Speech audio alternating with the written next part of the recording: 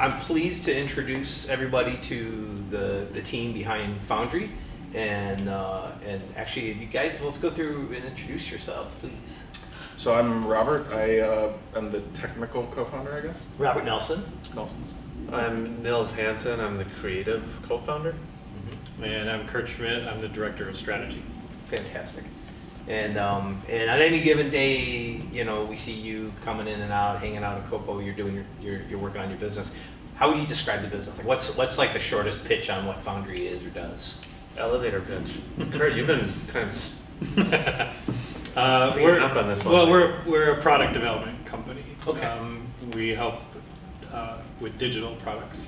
I would say from as we like to say, from whiteboard to launch. So you've got an idea for a product for your business, something that either enhances the customer experience or makes it easier to do your business.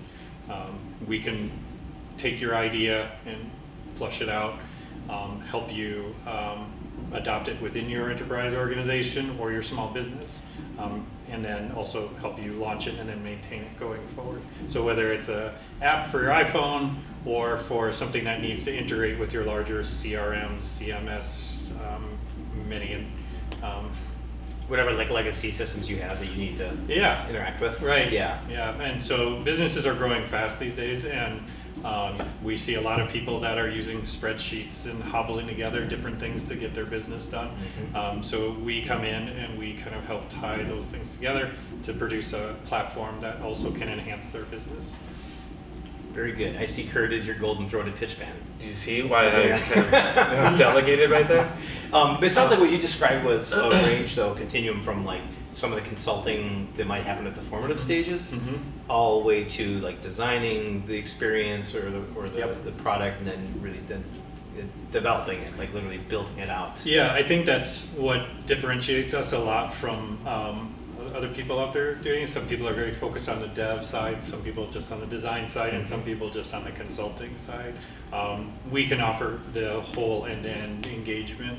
That's why our customers have worked with us for years and years, because they know that they can pull different triggers without having to go and get multiple vendors to provide that service.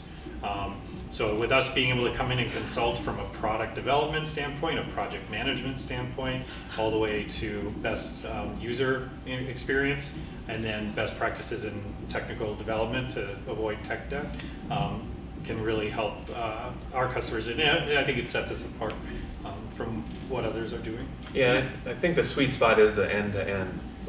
We of course can jump in on any step of that experience, but if we get involved early on, that's kind of where we really show our value. Got it. You said you used a word that I know I've heard, but I'm not sure what the exact definition is. You said tech debt? Yeah, technical debt. What is that? Robert can take that.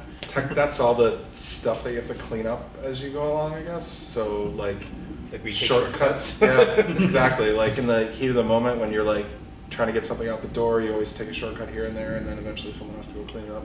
It kind of catches up with you, doesn't it? Well, and sometimes it's just things get out of date, and you have to do upgrades to the libraries or something, and then you have to clean up, that stuff. So. Yeah, but it can become expensive. It's super expensive. Yeah.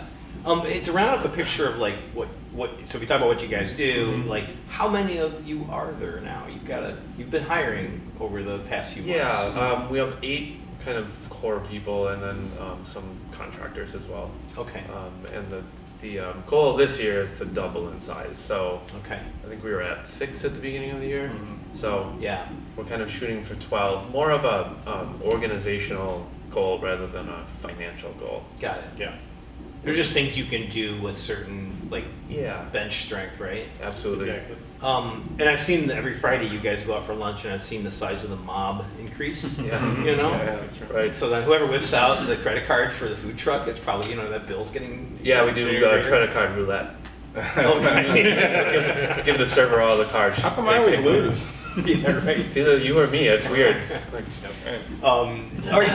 So the reason I wanted to establish where you're at is because by contrast, there was a day when I think I don't know which of the two of you I remember meeting originally, but Robert, you were a solo guy. Yep. Work, and then you were just doing dev work basically. Mm-hmm. Yeah, you're programming. And Nils, you were a solo guy, and you were doing like design work, UI design. Yep. Yeah, I was doing some branding and identity design, and then that quickly evolved into user interface and user experience design. That's where the demand was. Right. So I mean, that was the very start. I had never had employees until Foundry. I'm not sure. Well, you had partners. I had 2 partners in my own business. Okay. They never came down here, but Yeah. But really, my partners were people like Robert, where I don't know how to code, so I needed people like Robert and copywriters to, format a website and that sort of thing. Mm-hmm. But never any actual partners in the design agency. Yeah. What was the moment where the two of you said, "Hey, if we combine forces, something else could happen"? And what was the realization for you? What was the catalyst for that? well, so I bought out my 2 partners, or they'd left our LLC, and there's like a little known like legal thing that LLC, I don't know, there's something about LLCs having to like get a new EIN number or something, and so we were at a bar, shocking, and over a drink, and I was like, you know what, we've worked on so many projects together, like so much stuff, and I always hire him, and he always hires me. Why don't we just like make it one company? Mm-hmm. And so we talked about that for actually quite a while, a couple of months, and kind of came up with the dream that if we were going to do that, then we were actually going to build an agency, like actually get employees and. So if it was worth doing, it was worth doing on a larger scale. Yeah, exactly. So like, being a total solo person or whatever is kind of a nice life, but being a solo 2-person thing, I don't know, it didn't make a lot of sense. If we were gonna go through the trouble of starting a company together, we might as well turn it into something bigger than the 2 of us. Yeah. Well, and we did realize, like Kurt was talking about, that there was a demand for an end-to-end agency. There are a ton of development agencies, there's a ton of design agencies.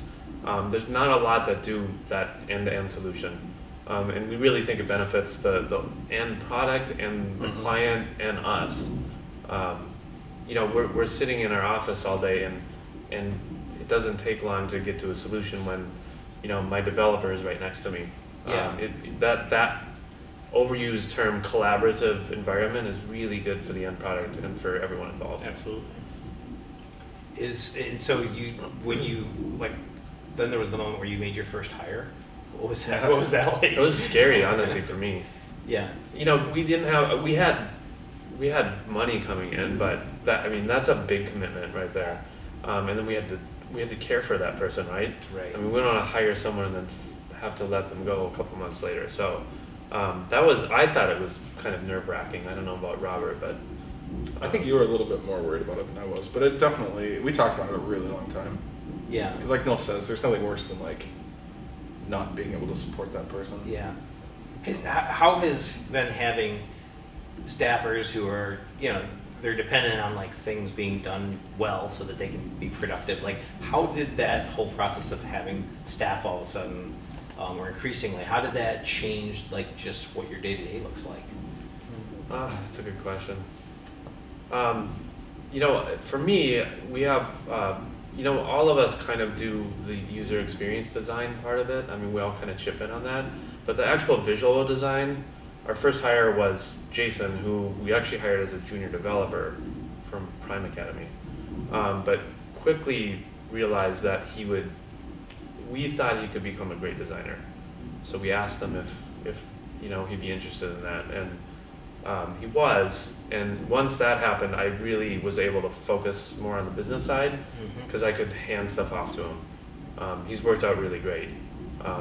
So for me, that part of it changed. I was doing all of the design myself, and then I really needed to be able to focus on the business side of it. So yeah, that makes sense. Robert, were you able to do that? Were you able to hand Kind some or of. delegate some things increasingly, or? Kind of. I mean, I do a lot less than Nils does as far as business stuff is concerned. But when we first started hiring developers, I was like the tech lead on everything, and it quickly became obvious that I was like slowing everyone down. So luckily, we've hired like nothing but super senior, amazing developers. So they require very little help from me. Again, I probably get in the way more than anything, but So yeah, I still code as much as I can, but it's probably like 40% of my day. Yeah. Maybe. This is interesting, because I mean, it's like you've made this big transition, and for anybody who's a solo coder or solo designer, this is already just, you know, like an order of magnitude difference from that life, you Yes. know, and just what the demands are. So I was just thinking, you guys have made this transition fairly well, it seems, unless you're just hiding like all the panic. You know, there's been some stress for sure. Yeah, you work long hours, you guys do. Right? It's stressful at times, but most of the time it's been a great experience. Yeah. You know, we have to make sure everyone's comfortable and having a good time, both the client side and the employee side. So it's definitely more work piled on in that respect. Mm-hmm. So we're a client.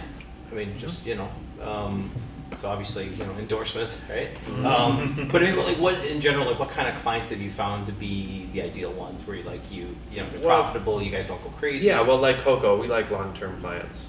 We don't like swooping in, solving a problem, and then cutting ties. And that's why we do like that whiteboard to launch, where we can start somewhere and then build a product out and then maintain that product. I think that's also better for both parties. Yeah. Yeah. What's your take on that, Robert? Yeah, that's about right. I think, yeah, as far as clients are concerned, really anyone. I think, you know, it's kind of like dating almost. It's a personality thing. So Yeah. It's always good to have clients that are similar. Just But like, would you similar. say, is it like enterprise versus like smaller businesses? I mean, I would say we probably work in the small to medium more than we do in the enterprise. Okay. That doesn't mean that there aren't like areas of the enterprise that are like sort of more fun and innovative to work with. But we tend to work pretty quick, and the projects that we tend to work on are kind of like a little crazy sometimes, and so we don't see a lot of like stuff from like really big companies. okay. Very often. So you work agile with maybe with a capital A, maybe with a lowercase a, but, Yeah. but you're nimble and you work quickly. Yeah, but that said, I mean, we have some opportunities coming up at larger organizations, but exactly what Robert said, kind of like the innovations departments, right? Yeah, The yeah. smaller kind of one-off departments that don't have to go through a lot of Procurement. corporate layers to Right. to get a project moving. Yeah. That stuff is definitely interesting to us. Yeah, very good, very good. So, one last question for you. How has working out of Coco, so, you know, a co-working space with lots of other kinds of people running around, Yep. how has that affected the business in like a good or a challenging way? Well, we wouldn't be Foundry without working in this space. I mean, Suppose you met here, right? yeah, In the kitchen. and honestly, I mean, my design business wouldn't have gone very well without it. I was working out of my house for a while, coffee shops, and I was doing fine, but Coco accelerated that. And then, you know, the Foundry thing happened after that, so it wouldn't be a company without it. How does it work for the team? For people who don't choose to come here, but You know what? I can safely say everyone loves it. It's been great. I mean, they like the energy, they like being downtown, they like the space, they like the people around. It's a great culture. Yeah, it's great. awesome. Yeah, for us, the benefit has been, like Nils said, in today's world, it seems that businesses are built more off of relationships than AdWords, right? So having that opportunity to interact with other business professionals that are not necessarily part of your company has been a huge boon for us, absolutely. That's great. That's great. Well, I mean, we've been really pleased, and I've been personally gratified to see you guys like blow up like this. Appreciate that. I mean, I see the sweating and the work that goes into it, so it's not like it just happened to you. You've made it happen, but it's been really gratifying to witness that, and I just wish you guys, you know, best of luck in the coming year in which you're going to double, right? We're gonna double, yeah. Fingers crossed. All right, thanks, guys. Thanks, Don.